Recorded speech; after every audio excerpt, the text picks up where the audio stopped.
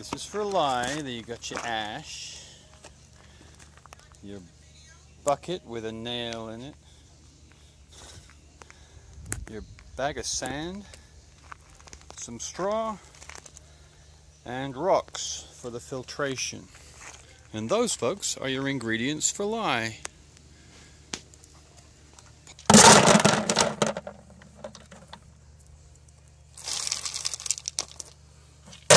Rocks first.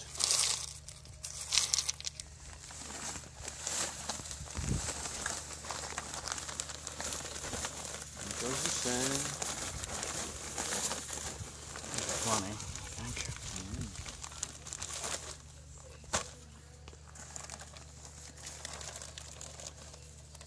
Is there water in the bag, it looks like?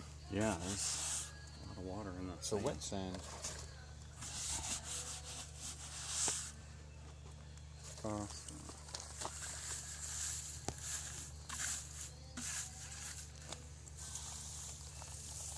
It's funny, isn't it, to think the one ingredient you didn't put out is the actual water.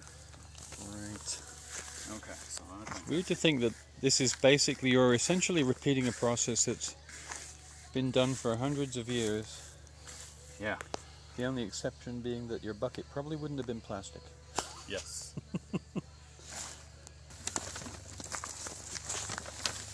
There's your wood ash. Doesn't matter what kind of wood, does it? Hardwoods. Hardwoods. You don't want like resinous softwoods. Oh, like okay. Conifers. Hardwoods in the ash. We're not going to get all this in. We're going to have to start putting the water in as we go, I guess. Well, yeah, what you do is you, when we get this filled, Yep. you just make a little, you're supposed to be tamping this down. Yep. All right. So you're compressing as you go. And then you create a little impression in the top. Yeah. And you fill that with water. And then you let that water seep in. And then add a little bit more. Okay. So on.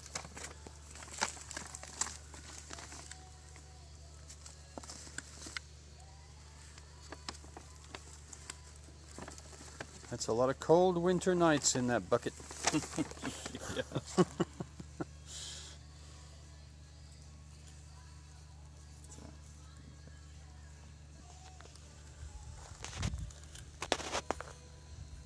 Okay, we're compressing the ash in the top of the bucket. This is 5 gallons.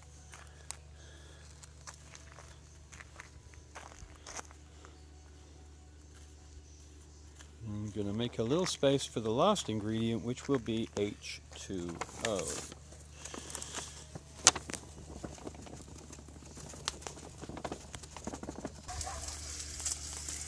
Okay, last ingredient, the water. Cleaning out the bucket. Although with all the stuff we've put in the other bucket, it probably doesn't matter. Since I haven't collected rainwater, Right. I use well water. Ooh. See the way he snuck that in so you'd know he wasn't coming out of the tap. Look at that. But that still counts as primal. If it came out of the ground and not out of the sky. Alright. Here we go. Slowly adding water. Who would have thunk it? Water, ash, a bunch of rocks, some sand and straw will eventually give us half of what comprises soap. Ooh. Okay, so And that's all there is to patience it. is a virtue, they say, in this process. Yeah. Come You back want in that to, come back in 2 days. yeah, you want that to go down before you add more. Sure. So, okay. Okay, folks, there it is. That will be lye. And when we stick that with some fat, you'll be able to wash yourself in it. How about that? Okay, so basically, seemed to me early on in my research that, you know, one of the issues with making your own lye is figuring out how concentrated the lye water is. So, back in the day, colonial days, for example, once they had their lye water, they would measure its concentration by floating an egg in it. Fair enough. And if a nickel-sized to quarter-sized piece of the egg was floating above the surface, they said that's good enough. It's got enough Fair enough. concentration of lye in it to make soap out of. When you're making soap with commercial lye recipes, you know exactly what the concentration of lye is. So I got a couple things here that should help us establish that. One is we can measure the pH of the liquid directly. That's one way. A more accurate way, actually, very similar to how we measure the sugar concentration of maple syrup, is we would fill this graduated cylinder with the lye water and then float this specific gravity testing device, if you will, in the lye water. Okay.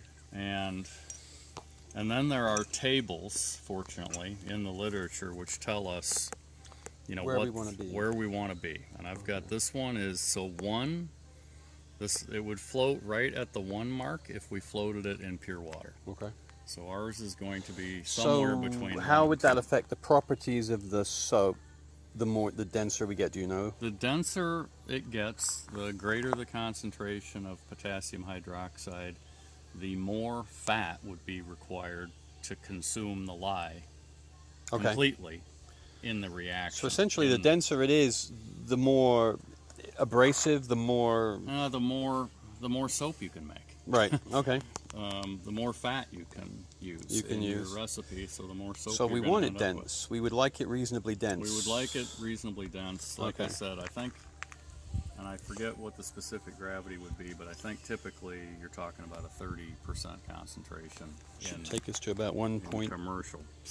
Well, I'd have 4, something like that. I'll consult the table before we decide that. All right, then. So, test equipment. So we're going to try to do a little bit better than floating an egg. Sounds good.